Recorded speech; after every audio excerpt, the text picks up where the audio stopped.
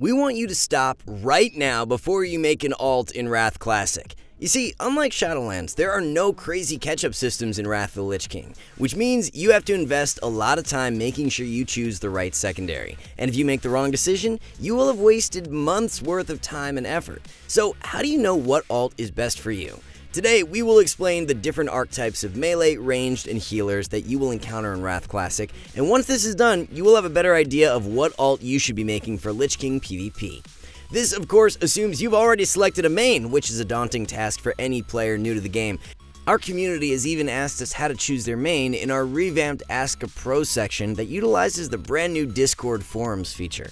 And while everyone who joins our Discord server, link in the description, can access these forums, it's skill-capped members who gain access to create threads and ask any PvP question to our team of pro players. That includes personalized help and support with macros and setting up your UI. It's no secret that we here at Skill-Capped always want to produce the content that you need. And that's why we've added a new course at skillcapped.com that shows you how to pick your main for Wrath PvP.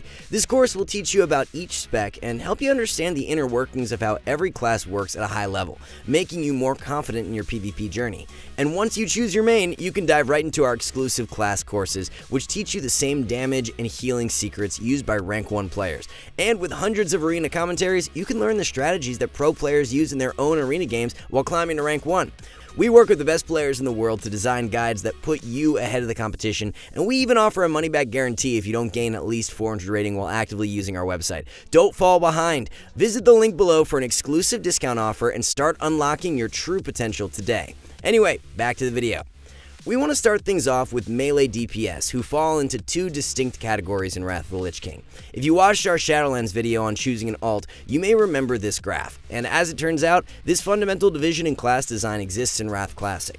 On one end of the melee spectrum, we have the brawlers. These are the types of specs that want to run in, maximize uptime, and deal as much damage as possible. The most common spec that falls into this category is Arms Warrior, who are arguably the best melee in the entire game. Unlike Shadowlands, where Arms Warriors play more or less a support role, Wrath Warriors are very zug-zug. One key point of separation is Intervene. In retail, this ability is a team defensive CD used precisely in one-to-one cooldown trades. In Wrath, Intervene is utilized more for mobility than anything else since it only redirects one physical attack. Of course, this means it can be used to soak things like sap off of blind, but the majority of its uses will be as a gap closer since mobility is more limited in Wrath PvP. In any case, Arms Warriors are the gold standard of the brawler melee archetype in Wrath Classic, so if doing unhealable pressure while being an unkillable tank sounds interesting to you, then Warrior might be worth picking up. Another common melee brawler is Unholy Death Knight. They are one of the most aggressive melee specs because of their main win condition. Summon Gargoyle is how most games are won in DK comps. Generally speaking, the goal is to maximize value out of Gargoyle by applying as much pressure as possible during its 30-second duration. This usually involves chaining micro CCs together, like Grip, Pet Stun, and Strangulate with other external stuns to outright win the game, while Gargoyle is chunking away at enemy health bars. This win condition forces DKs to play very aggressive in many comps, and it's no surprise that they often pair with Arms Warriors for one of the most historically zug-zug comps in WoW's history, TSG. But above all, there is one spec that takes the cake as the most aggressive melee in Wrath of the Lich King. Can you guess what it is? It is Enhancement Shamans. If Arms Warriors are the gold standard of the melee brawler category, Enhancement is its bastard cousin. That's because Shamans have one win condition, Wolves. Yes, if you watched our video on the most broken Wrath abilities, this shouldn't be a surprise. Feral Spirit is insanely over-budgeted, but that's because it is how they win in Arena. The game is basically Wandering Wolves, or lost if the enemy manages to survive. This is why Shamans typically play comps like Beastcleave, since the combined damage of Wolves, Bloodlust, and Bestial Wrath with a healing reduction effect are able to complement the explosive damage profile of an Enhancement Shaman. Finally, we have our final aggressive melee, one-handed Ret Paladins. Yes, some of you in the comments have been mentioning Preg spec, and it just so happens that we have been working closely with Preg for our Ret Paladin courses.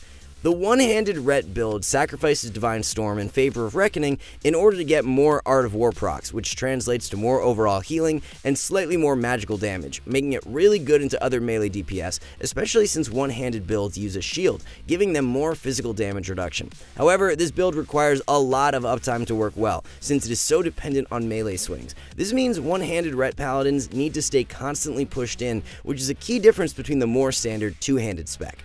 So with our most iconic brawler specs out of the way, let's move over to the opposite end of the spectrum with the tactician melee archetype. Here, we only have one class, Rogue, and just to be clear, we primarily mean subtlety, but are also including assassination, and to some degree, combat, if you are a psychopath or something. Anyway, just like in Shadowlands, Rogues in Wrath Classic need to adopt a hit-and-run playstyle. That's because they are one of the squishiest classes in the game and prioritize control over consistent pressure. This is why, for the most part at least, Rogues typically play with mages or priests, since they benefit more by controlling the pace of the game with their lockdown in small bursty windows, rather than pressing the W key at an enemy healer all game. Even Subtlety, who has 2 charges of evasion thanks to preparation, can't possibly go toe-to-toe with something like a warrior. Backstab damage is so laughably low into plate that it's no surprise Rogues will often run away for re-stealths, even in one of the fastest paced expansions of all time. At this point, you might be noticing some specs missing, which is why we have an in-between category for melee hybrids. And no, we don't mean hybrid in its normal definition. By hybrid, we just mean melee DPS that aren't zug-zug brawlers or hit-and-run setup-based tacticians, but something in between. First up, we have the standard two-handed Ret Paladin build. This spec plays a middle ground role, sometimes a brawler, other times a tactician. Unlike its one-handed counterpart, it is more frail into melee DPS and especially vulnerable to casters. For the most part, this is why Ret Paladins often play around pillars, looking to push in for small bursts of damage and pull away before things get too hairy. You might be wondering though why this doesn't make them a true tactician, and that's because they still have a lot of utility, meaning they need to be constantly interacting with their team while also maximizing uptime whenever possible for more instant cast healing and damage. Unlike a rogue who can kite all game and still win, a Ret Paladin really wants to be pushed in whenever possible in order to increase the amount of contributions they can make with damage and utility.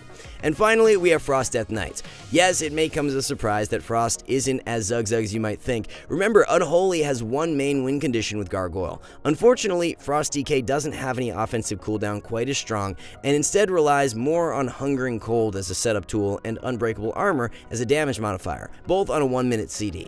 In a way, this mirrors the Shadowlands Frost DK playstyle, where games are built around interactions with Pillar of Frost and Blinding Sleet, which is more or less the same type of setup combo. In any case, this means that Frost DKs can adopt more of a push and pull playstyle, since they aren't funneling as many resources into a long offensive cooldown like Gargoyle. And here we have a complete picture of the different playstyles of melee DPS. Now let's be very clear, you can play whatever alt you want, but if you want to play something similar to your main, then just select a melee DPS within your circle. For instance, if you play Arms Warrior, then you might feel comfortable playing Enhancement Shaman or even Frost DK. But if you want a different melee experience, you could also alt a Rogue, bearing in mind that it has a completely different feel in high-level arena gameplay. Once again, choosing an alt is always a difficult choice, and even after you've made your decision, you still have to learn everything about your new class. Luckily, Skill-Capped makes that easier than ever, with detailed courses for every class, including arena commentaries that take you into the mind of rank 1 and professional players. Take advantage of our money-back guarantee and gain at least 400 rating while actively using our guides. Visit the link below to get started. Now we've arrived at the first archetype of ranged DPS, starting off with the Zoner or Wizard category. These are the types of specs that love the open field. Their dream is to stand still and pump out as much uninterrupted damage as possible, which usually winds up being unhealable if the enemy team doesn't pillar. It shouldn't come as a surprise that Affliction Warlock fits in this category. One key distinction between Wrath and more modern expansions is that sustained damage actually matters, and it just so happens that Affliction Warlocks have some of the highest sustained damage in the game, partially thanks to the incredible dispel protection of Unstable Affliction. The bane of many casters is spammable magic dispel, which typically limits some forms of damage output. But with UA on multiple targets, priests and paladins have to think twice before mashing dispel.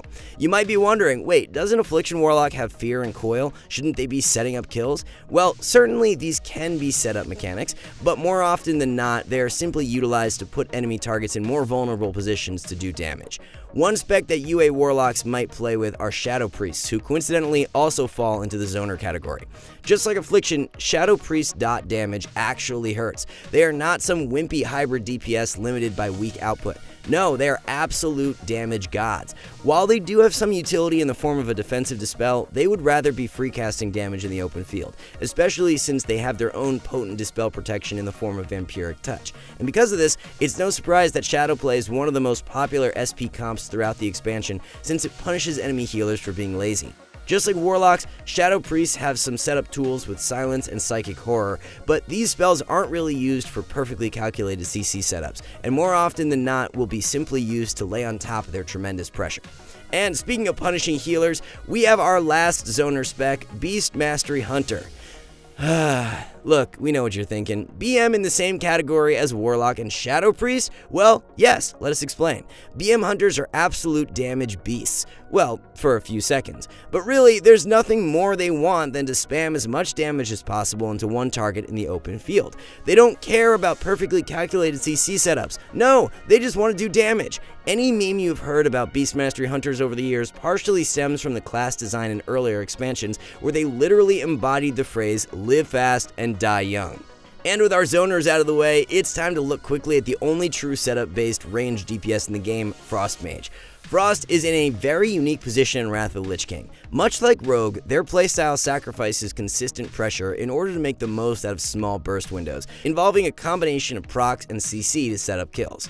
In fact, the majority of the time spent in Arena as a Frost Mage involves fishing for Fingers of Frost and Brain Freeze procs by literally using rank 1 Frostbolt, which does little to no damage. Yes, that's right, Frost Mages intentionally do 0 damage in order to build towards more potent kill setups with their burst and CC.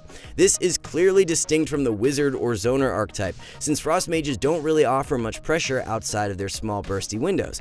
Even if allowed to free cast, Mages are still one of the squishier classes in the game, which means they can be easily punished for trying to interact too much with the enemy team.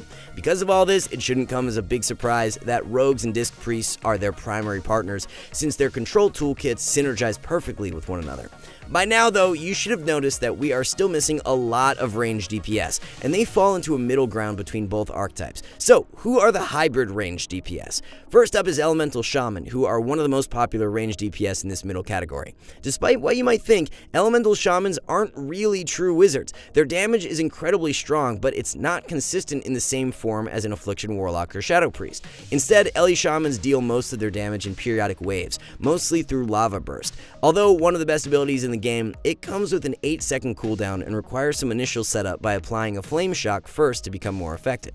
This means that Ele Shamans don't really care about spam casting damage because their only lethal damage combo comes once every 8 seconds, and not to mention the fact that mana preservation is a big deal in earlier seasons, which means padding the damage charts can quickly snowball into going Shamans can play aggressively, pushed into the enemy team, but they also might need to be a bit more evasive at times when up against bigger threats. More than anything though, Elemental Shamans are a massive roadblock for any comp.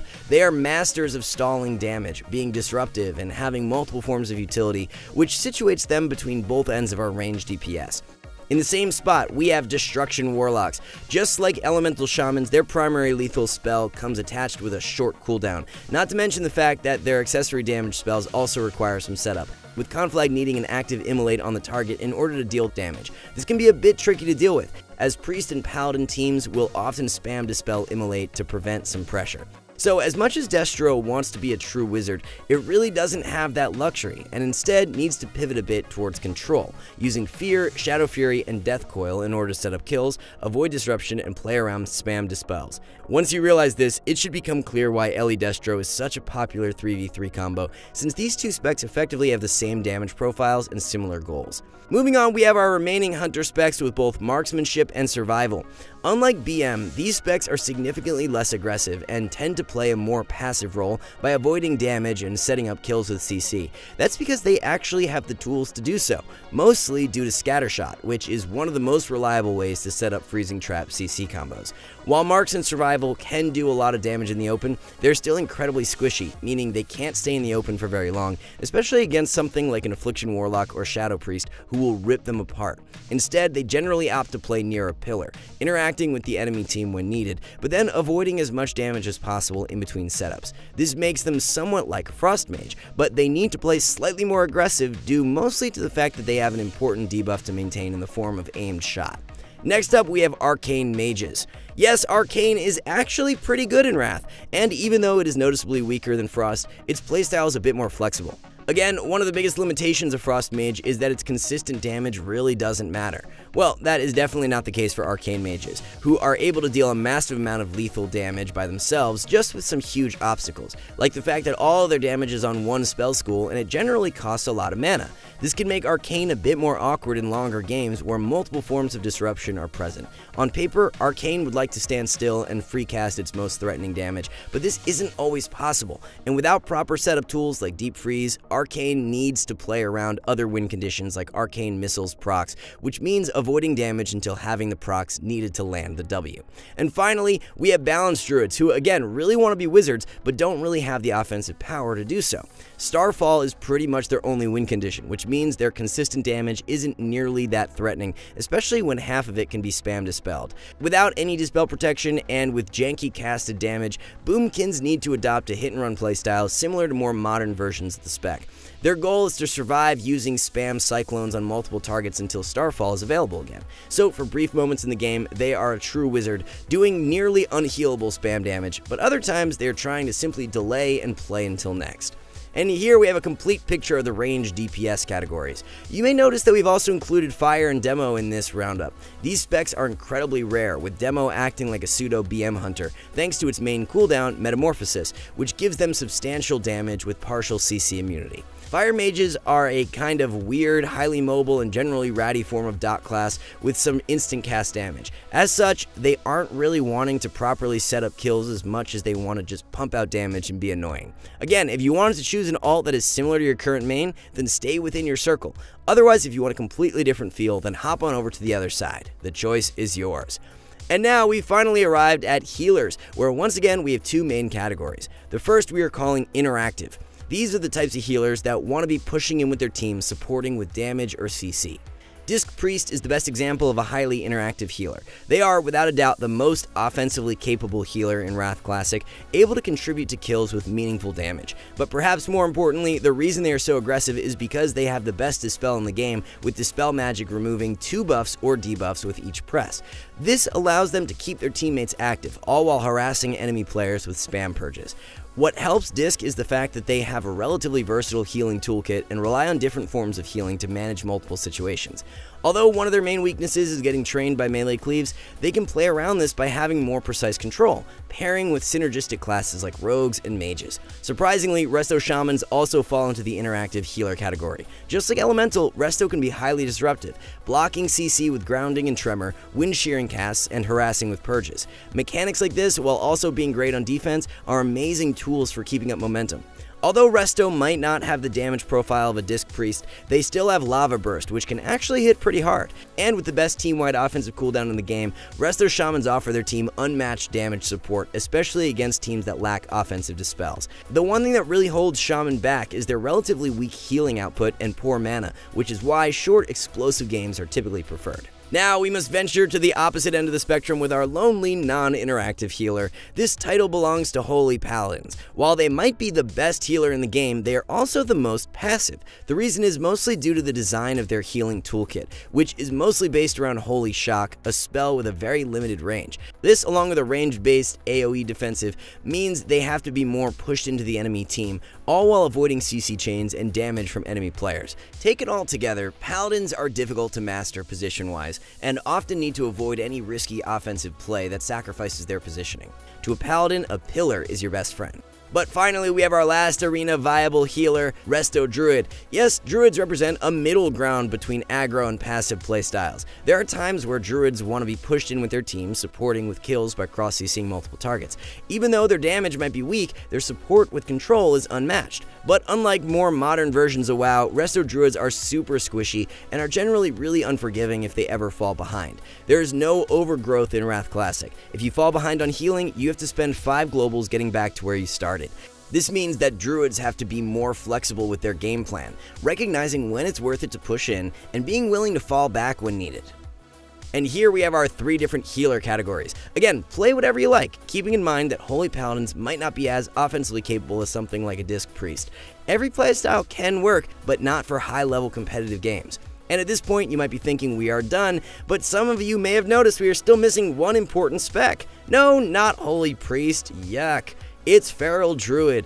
Again, the goal of this video is to try and give you a sensible way to pick an alt, and although Feral is a melee with an energy bar, it's definitely not like a rogue. No, just like retail, Wrath Ferals have one of the most unique and dynamic playstyles out of any spec in WoW's history. They are relatively squishy, but only in cat form, have great damage, but not in bear form, can do great control, well, in any form. Feral is the jack of all trades, master of none, even in Wrath of the Lich King. Its melee playstyle is relatively hit and run in cat form, but also requires them to hardcast Cyclone and off-heal in human form, and tank a bit of damage and interrupt while in bear form. If you want to play a Feral as an alt, go for it. Just know it might be different than anything you've ever experienced in PvP. And no matter where your alt journey takes you, we have you covered at skillcap.com. Right now, we have hundreds of videos, including class courses and arena commentaries, instantly available at your fingertips. One subscription gets you access to Wrath Classic and Retail WoW, allowing you to stay ahead of the competition no matter what expansion you play. Take advantage of our rating gain guarantee and visit the link below for an exclusive discount offer. Alright guys, we hope you learned something about selecting an alt for Wrath Classic. Let us know in the comments below what you're planning to main or alt, and let us know what videos you would like to see next. In any case, thank you all for watching. See you soon.